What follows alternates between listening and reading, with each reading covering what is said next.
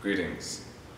I'm sorry I couldn't attend the Fantasy and Critique conference in person, but I'm very grateful that you have allowed me to present my comments via video.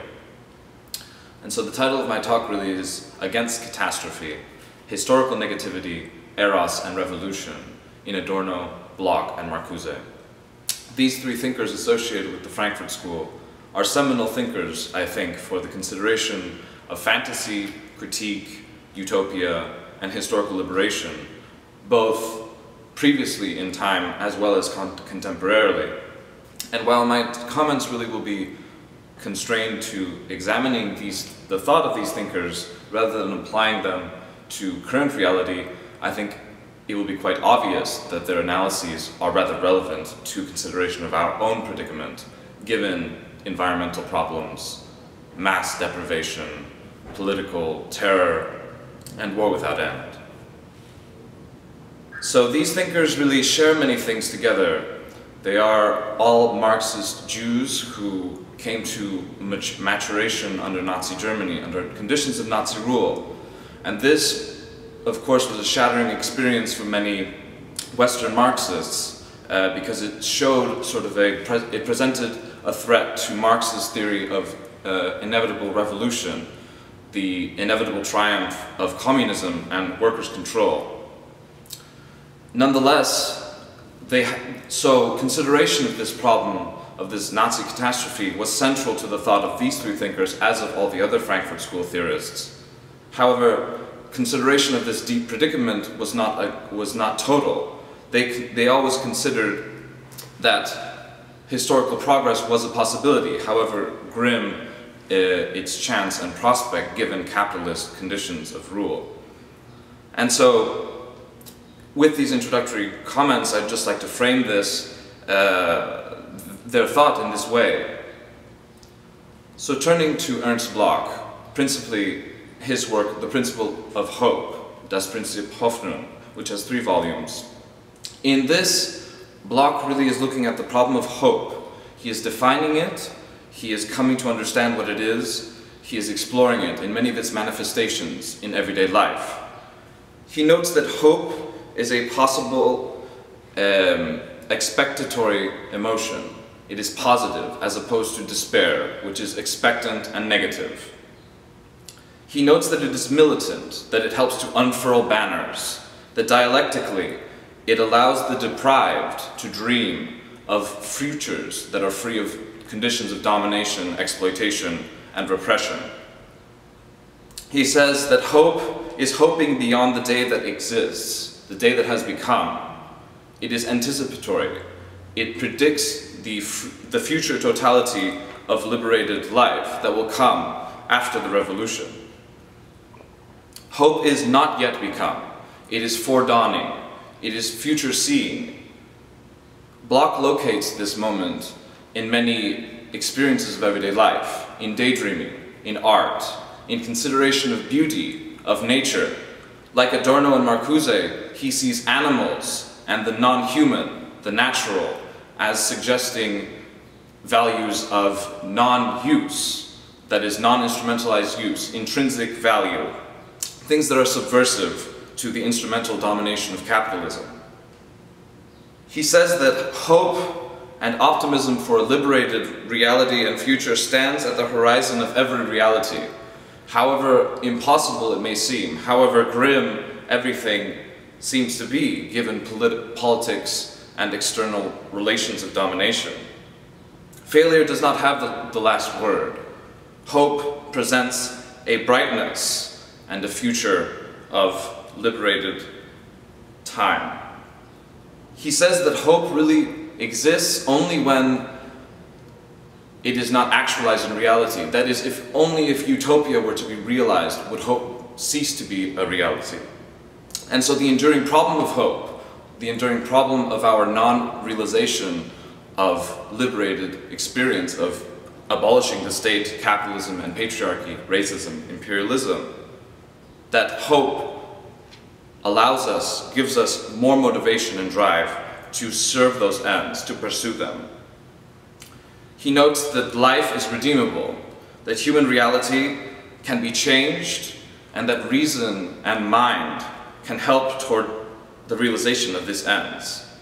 He says that the historical defeat of liberatory impulses, such as the Nazi catastrophe, such as capitalist rule, none of these are total. They can merely only be temporary. In this sense, he is very similar to the French philosopher Maurice Merleau-Ponty, who notes that the radical changeability, the plurality of life, rescues the human world from despair because of its malleability. He says in his closing words of the first volume of The Principle of Hope that hopelessness, indifference, and despair are the most dogged enemies of the realization of socialism, and that without these values reigning in existing society, grand capital would stand alone. Hence, he believes that critical militant optimism is justified, and that it is intrinsically and fundamentally an important value in the struggle for liberation. Moving now to Theodor W. Adorno, who was more negative in much of his thought than that of Ernst Bloch. Adorno, of course, is very famous for noting that the world, in his words, is deeply ailing, that the world's essence is abomination, that the existing rule by the bourgeoisie ensures doomsday, that there can be no good life in the bad one, or, as was previously translated by Jeffcott, that wrong life cannot be lived rightly, that there can be no good life in the bad one. Adorno suggests, reflecting centrally as he did on the event of Auschwitz, of the Holocaust, of the industrial genocide perpetuated by the Nazis against the European Jews, he interpreted this as evidence of history being a permanent catastrophe, that capitalism and imperialism and fascism were merely continuations of this trend toward catastrophe. He notes that rule by monopoly capitalism, like Franz Neumann in his analysis of Nazism in Behemoth, that ensures the same conditions that ruled in 1939 to 1945. With these things in mind, with the depth of the severity of the crisis as Adorno was looking at it, at the threat of nuclear warfare, at genocide perpetuated against the Vietnamese by the US imperial powers, and other horrible relapses, for Adorno looking at all this, he suggested that progress, historical progress, could only be understood as the aversion and prevention of catastrophe. That though the revolution has failed, as he puts it at the beginning of Negative Dialectics, that the moment to realize philosophy was missed, that the relapse has already occurred, that existing society ensures catastrophe, and that total annihilation is the objective potential of bourgeois society. He suggests that this work of historical progress is precisely to halt domination of the self, to halt domination among humans, social domination, as well as to halt the domination of nature, external nature, non-humans. He says that the chance for this progress comes when humanity takes reason into account and comes to acknowledge its own indigenousness, its own naturalness to nature, and to halt its domination of nature. He suggests that progress is the attempt to thwart the triumph of radical evil. It is resistance to the threat of relapse at all stages. In fact, his theory of progress was used against him, was used against Adorno at the end of his life, and probably very much contributed to his own death, given that Adorno was very reluctant to endorse the German left-wing student movement that arose toward the end of his life in 1968 and 1969.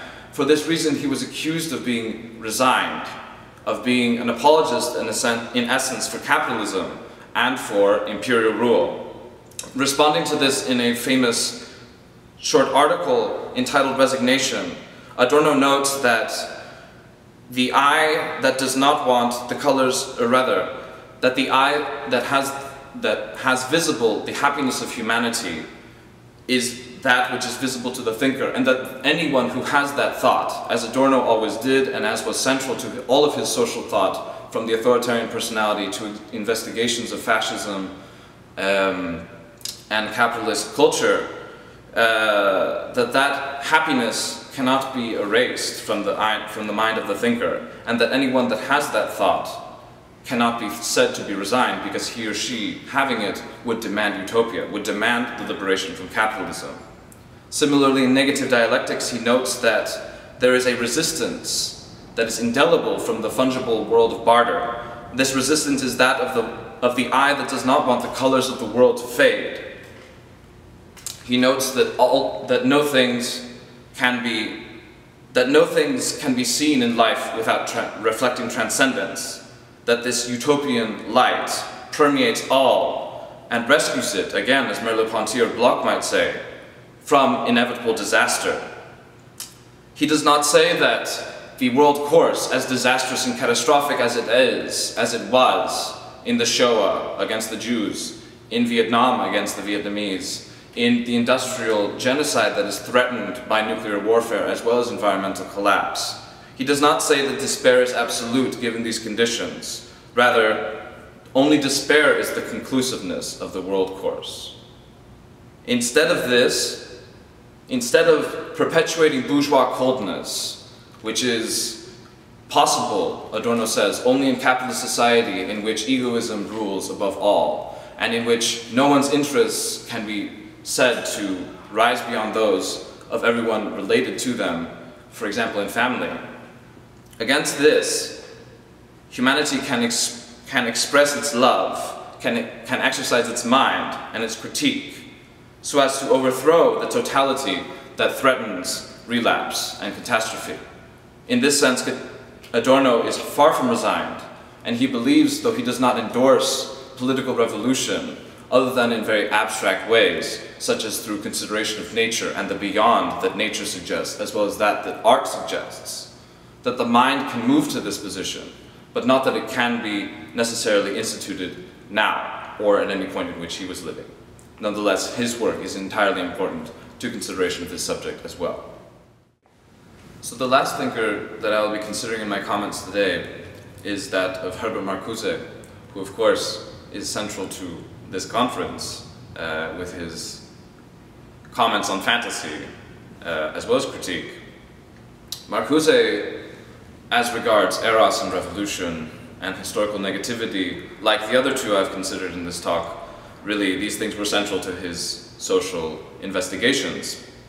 Eros, of course, was his interpretation of Freud, for example, in Eros and Civilization, in which he posited that the erotic drive that Freud finds in Beyond the Pleasure Principle, which he wrote after World War I, of course, the erotic drive, the sexual drive,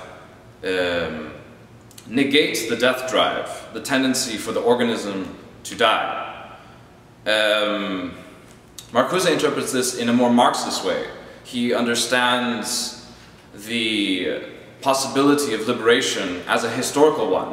He critiques Freud for not positing this possibility that the historical basis created by capitalism could dialectically be overturned and used to institute liberated social conditions, freed from repression and scarcity, necessity, material want, as well as instinctual and social repression and domination. In this sense, he finds very much an anti-systemic reinterpretation of the proletarian struggle through the erotic drive and the attempts for life to overturn the dominion of death that is represented by capital and the state, as well, of course, as fascism, which, as Marcuse posits, is merely a development of liberalism. But the main work that I would like to focus on today with regard to revolution and historical negativity is that of Marcuse's Reason and Revolution, which is his main work on George Wilhelm Friedrich Hegel. Now, Marcuse interprets Hegel in a very interesting way here, one that is very unorthodox or heterodox to many of its interpretations, especially among anti-authoritarian leftists and anarchists, for example, who are very dismayed by Hegel's ultimate interpretation, or rather his sanctioning of the state as the realization of reason in history. Marcuse, instead of this, notes that Hegel's original formulation of reason as a principle to be instituted in reality and in history, the Geist, or the spirit, that this is essentially a critical notion, that it is one that defied feudalism, one that defies capitalism, one that defies rule by private interests and private property. This is, of course, one that was picked up very centrally by Marx in his early writings and permeated his entire career, of course. But in any case, Hegel finds that the non-realization of reason in history signifies absolute negativity in terms of history. Marx would reinterpret this as being understood as universal suffering, Marcuse, universal negation.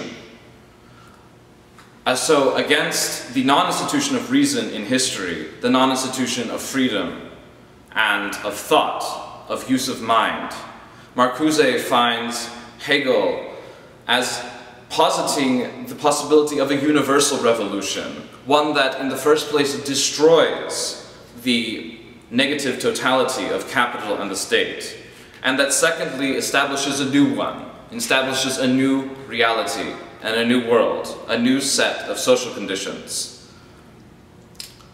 Marcuse in this work is very keen to interpret and to advance the idea of dialectics. That is to say, that any consideration of reality cannot be a complete one if it does not give rise, if it does not give space to consideration of development. He gives the example, as Hegel does, of the flower. That consideration of the bud can also continue into consideration of the blossom that the flower becomes. This can be applied to many situations, of course, development in human life or in animal life.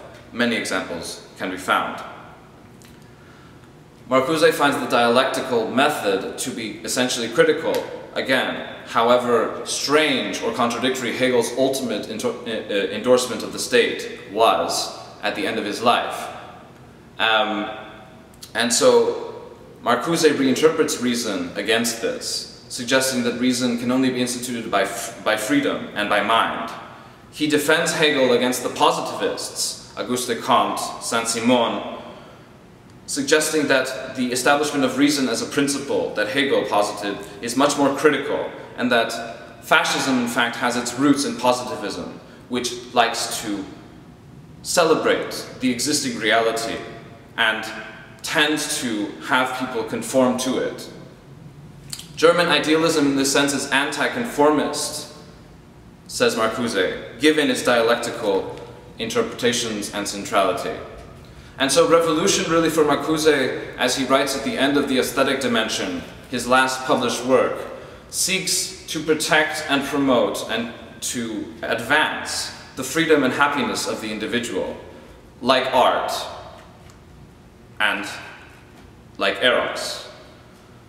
So for Marcuse, like Adorno as well as Bloch, Eros, through reason, can come to destroy historical negativity. Revolution, that is, the institution of radically different social relations, the overthrowing of the debasement of humanity and the destruction of nature, can come, in this sense, to dialectically negate existing reality.